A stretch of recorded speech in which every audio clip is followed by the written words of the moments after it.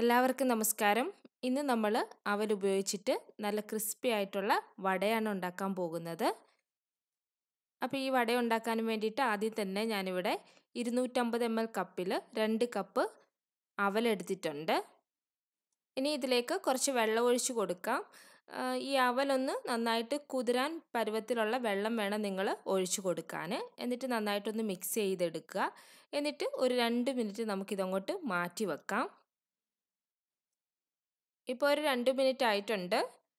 ഇപ്പോൾ നോക്കുകയാണെങ്കിൽ അവൽ നന്നായിട്ട് കുതിർന്ന് വന്നിട്ടുണ്ട്. ഇനി നമുക്കിതൊരു മിക്സി ജാറിലോട്ട് ഇട്ടിട്ട് ഇതൊന്ന് അരച്ചെടുക്കാം. അപ്പോൾ അരയ്ക്കുമ്പോൾ ആവശ്യം വരുവാണെങ്കിൽ നിങ്ങളിതിലേക്ക് ഒരല്പം വെള്ളം കൂടി ഒഴിച്ചിട്ട് വേണം ഇതൊന്ന് അരച്ചെടുക്കാൻ. അപ്പം ഞാനിത് അരച്ചപ്പോൾ 2.5 ടേബിൾ സ്പൂൺ വെള്ളം കൂടി ഒഴിച്ചിട്ടാണ് അരച്ചെടുത്തിട്ടുള്ളത്. ഒരുപാട് ഫൈനായിട്ട് അരയ്ക്കേണ്ട ആവശ്യമില്ല. ചെറിയൊരു തരിതരിപ്പോട് കൂടി വേണം അരച്ചെടുക്കാൻ. അപ്പോൾ ഇതുപോലെ തന്നെ അടുത്ത ബാച്ച് അവലും ഞാൻ അരച്ചെടുത്തിട്ടുണ്ട്. ഇനി ഇതിലേക്ക് ഒരു സവോളയുടെ പകുതി ചെറുതായിട്ട് അരിഞ്ഞത് ചേർത്ത് കൊടുക്കാം. അതിൻ്റെ കൂടെ തന്നെ കുറച്ച് കറിവേപ്പിലയും എരിവിന് ആവശ്യമായിട്ടുള്ള പച്ചമുളകും ചെറുതായിട്ട് അരിഞ്ഞ ഇഞ്ചി ഒരു 1/2 ടീസ്പൂണും കൂടി ചേർത്ത് കൊടുക്കുന്നുണ്ട്. പിന്നെ ഇനി ഇതിലേക്ക് ഒരു 1/4 ടീസ്പൂൺ ജീരകവും ഇതിലേക്ക് ആവശ്യത്തിനുള്ള ഉപ്പും പിന്നെ ഇതിലേക്ക് അരിപ്പൊടിയും കൂടി ചേർത്ത് കൊടുക്കാം. അപ്പോൾ ഞാനിവിടെ 2.5 ടേബിൾ സ്പൂൺ അരിപ്പൊടിയാണ് ചേർത്ത് കൊടുക്കുന്നത്. എന്നിട്ടിത് നന്നായിട്ടൊന്ന് മിക്സ് ചെയ്ത് എടുക്കാം. അപ്പം നമ്മൾ അരച്ചെടുക്കുന്ന അവലിൻ്റെ കൺസിസ്റ്റൻസി അനുസരിച്ചിട്ട് വേണം നിങ്ങൾ അരിപ്പൊടി ചേർത്ത് കൊടുക്കാൻ. അപ്പോൾ ഈ ഒരു പരുവത്തിൽ വേണം ഇത് കുഴച്ചെടുക്കാൻ. ഒരുപാട് ലൂസായി പോവരുത്, അത് പ്രത്യേകം ശ്രദ്ധിക്കുക.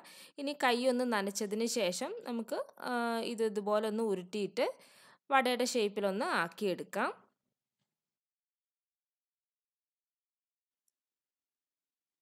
ഇപ്പോൾ ഇത് റെഡി ആയിട്ടുണ്ട്.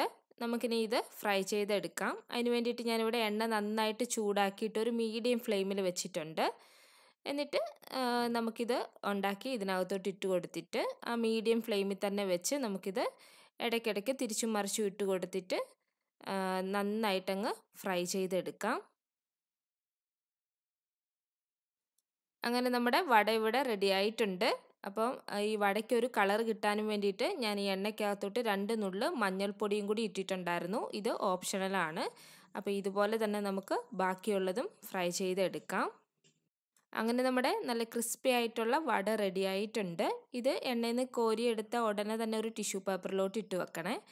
അപ്പോൾ ഇത് നമുക്ക് ചട്നിയുടെ കൂടെ അതല്ലാന്നുണ്ടെങ്കിൽ സാമ്പാറിൻ്റെ കൂടെ കഴിക്കാം. അപ്പോൾ നിങ്ങൾക്ക് എല്ലാവർക്കും ഇത് ഇഷ്ടപ്പെട്ടെന്ന് വിചാരിക്കുന്നു. ഇഷ്ടപ്പെട്ടാൽ ട്രൈ ചെയ്ത് നോക്കിയിട്ട് കമൻറ്റ്സ് അറിയിക്കുക. അപ്പോൾ ഇനി മറ്റൊരു റെസിപ്പിയുമായിട്ട് കാണാം. താങ്ക്